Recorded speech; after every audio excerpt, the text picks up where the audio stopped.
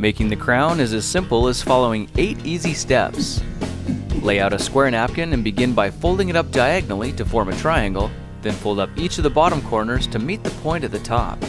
If your napkin isn't perfectly square, just do the best you can with what you have. Now fold the bottom point 3/4 of the way up, then fold it back on itself so the point is back at the bottom. Go ahead and flip it over so you can take one of the back edges and fold it 1/3 of the way in. The other side folds over next and is secured by tucking the corner into the flap at the bottom. Flip it over one more time and now just peel the 2 sides down like you're peeling a banana. Now open the base, stand it upright, and your cloth crown is finished. This simple fold is quick and easy and can add a very elegant touch to your table settings. If you don't have any cloth napkins, try using paper napkins instead. Well, now you know how to make the fancy napkin crown. There are 8 other decorative napkins to make, so go ahead and choose which one you want to learn next.